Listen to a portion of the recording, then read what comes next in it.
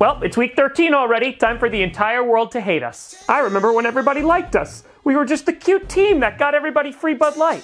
But now instead of just drinking piss, everyone's pissed at us. And Jacoby. He's been playing pretty well. We just beat Tom Brady and the Buccaneers. And I saw those practice clips from this week. A lot of receivers dropping balls. We're not going to bail Antonio Brown out and sign him, right? Is there any fan base out there that's going through a worse time than us? I see good things about Hitler also. The Jews...